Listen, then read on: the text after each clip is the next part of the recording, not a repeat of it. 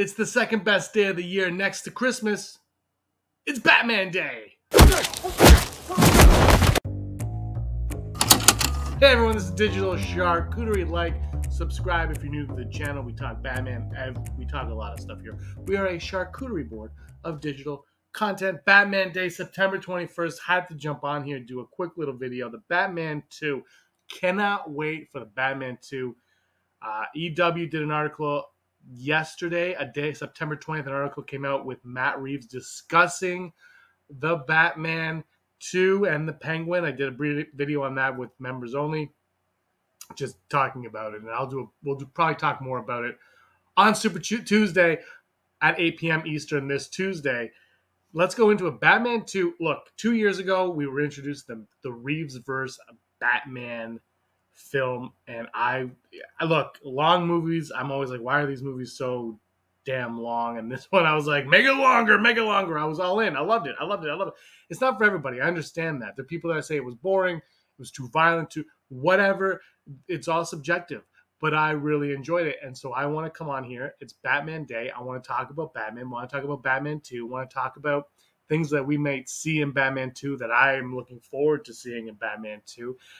And maybe we'll go into a little bit of that EW article that kind of takes it along. So let's get right into it. What can we expect from Matt Reeves' Batman? Wants to be somebody. The mayor, the commissioner.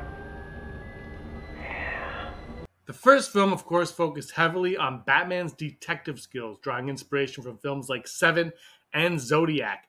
This approach set it apart from other Batman films, leaning into the psychological aspects of crime and corruption in Gotham. Reeves has stated in interviews that he wants to continue this direction, with a strong focus on the detective aspect of Batman. This likely means more cerebral villains and complex mysteries in the sequel.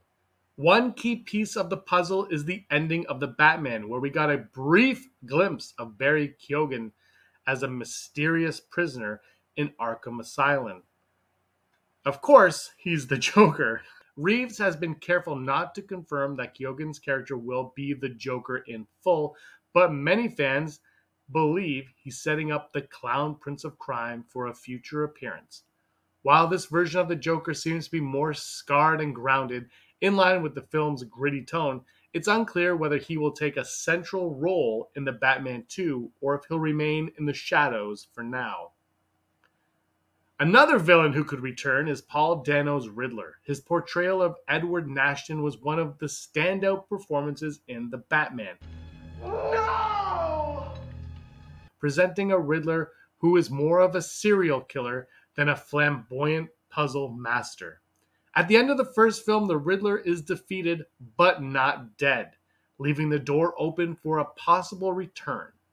Given that he now knows the Joker, we might see a team-up or rivalry between the two in Arkham Asylum. But we may be getting a brand new villain in the sequel, one who's not so new to moviegoers or Batman lore at all, of course. And the one name that always comes up and we keep speculating on is Mr. Freeze. Matt Reeves has expressed interest in taking on the challenge of adapting this classic villain to fit into the grounded world he's created. Mr. Freeze, originally a campy villain, was reimagined in the 90s animated series as a tragic figure. His story of a man trying to save his terminally ill wife could provide a compelling emotional core for the Batman 2. Reeves' ability to humanize villains like the Riddler makes him well suited to tackle this more sympathetic version of Mr. Freeze. But here's my problem with doing the Mr. Freeze story, which is a great story, but we've seen it. It's there, we know it. So, like, as much as I'd like to see it and see how it's done in his universe, I'd really be curious to see how Reeves would keep him gritty and grounded. I've seen Mr. Freeze. I mean, I've seen the Joker and Riddler too, but I've seen Mr. Freeze enough. I know the story, so the weight of that story might not be as impactful as, say, a villain like Hush, the Court of Owls, or even a reimagined version of the Mad Hatter. And if you listen to last week's Super Tuesday, I mentioned how there was a rumor going around for the first Batman where Mad Hatter was going to be like a street level thug drug dealer, and I was super excited for that. There was a couple times when I thought the camera was going to turn and pan to showcase Mad Hatter on the streets of Gotham, but 'twas not to be. These could all make sense in the world Reeves has built.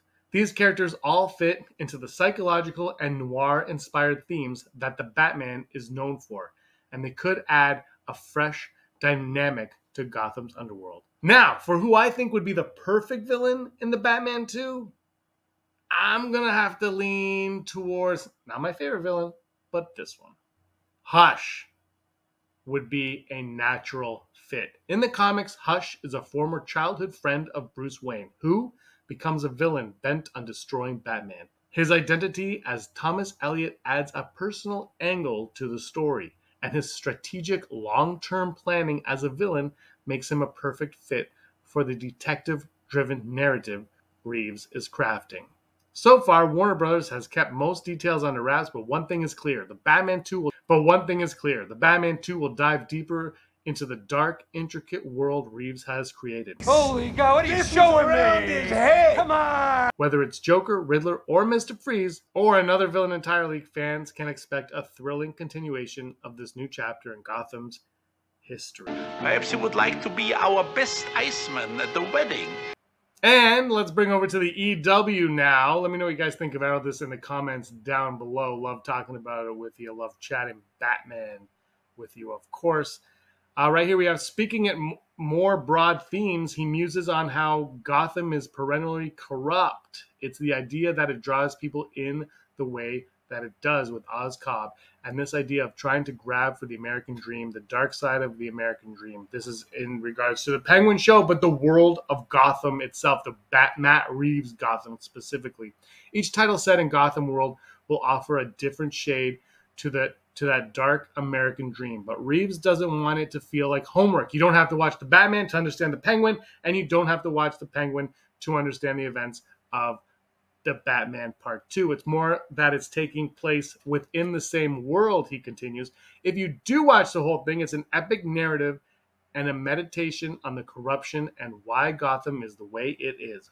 When I talk about other shows that we're talking about doing, what's exciting is to think that going down another alley that we weren't able to go down with the Penguin and the Batman. Reeves is now gearing up for the next movie sequel. The script is finished, he confirms, and everyone is preparing to start production next year.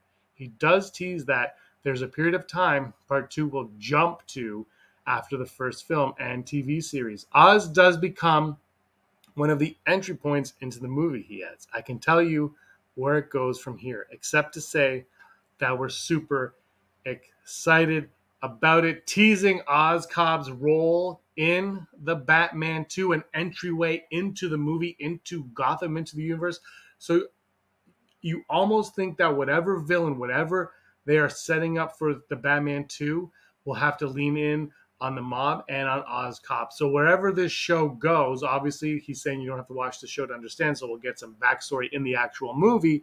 But it looks like wherever Oz Cobb, the Penguin, winds up after the series, it's going to be important, intricate plot point to where the Batman starts, and it's good. Whatever the character is, whatever the main issue is in this movie, whatever the plot is going to stem from, the Penguin's going to lead us in that direction. So the villain, if it's a different villain, one of the villains we've mentioned, they could have their entry point be through the Penguin at the beginning of this movie. And does Oz Cobb die at the beginning of the Penguin of the Batman 2?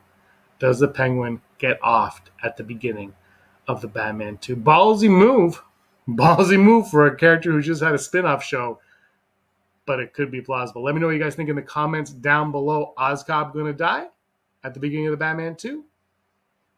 Is the villain going to be Hush, Mr. Freeze, Mad Hatter, Calendar Man? Who's it going to be? Let me know in the comments down below. Thank you so much for watching, everybody.